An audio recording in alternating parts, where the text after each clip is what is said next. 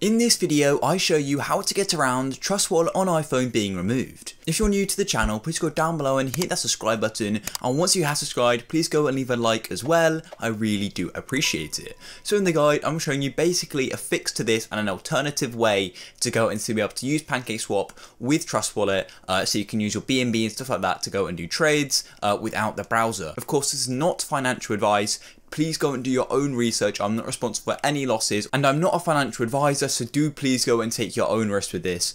So yeah, without any further ado, let's go and get into this. So as you can see, I'm now on my phone, and let's go and continue with this tutorial. So let's go and open up Trust Wallet. Here we go, and here is my current coins. And as you can see at the bottom, we do not have the browser. Now this was actually recently removed. If we come here, it says that browser removal on iOS version of Trust Wallet has sort of occurred basically. And if you come here, it's no longer here. And a lot of tutorials say you can still activate it. That is not true. The browser has been fully removed. Apple has stopped Trust Wallet from having it. So there is a solution to this, so do not worry. And I will be showing you exactly that in this video.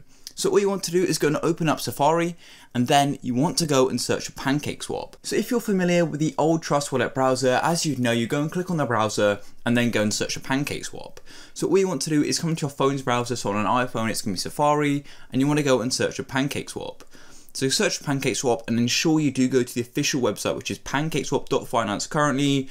Just make sure you do your own research. I'm not responsible at all for this. So make sure you come to the official pancakeswap website, and it's now loading. And all you want to do is go to the top left where you've got those three lines, click there, go and click on trade, and then go and click on exchange.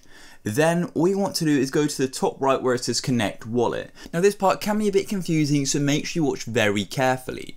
So of course, go and click on connect wallet, and then all you want to do is go and click on wallet connect or Trust Wallet. They basically do the same thing, and they're both using wallet connect. In this case, I'm going to go and click on wallet connect, and it's going to go and open up this. And then you need to go and choose your preferred wallet. So I'm going to go and click on Trust Wallet.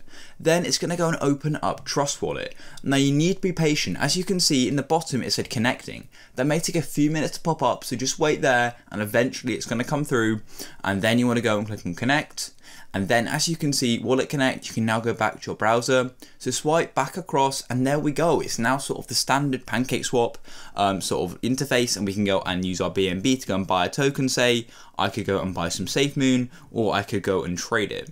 So I'll click I understand, click continue. I could go and trade my SafeMoon for some BNB if I wanted to. And that's literally it, guys. It's pretty simple to use Wallet Connect and basically get around the issue of Trust Wallet removing the browser.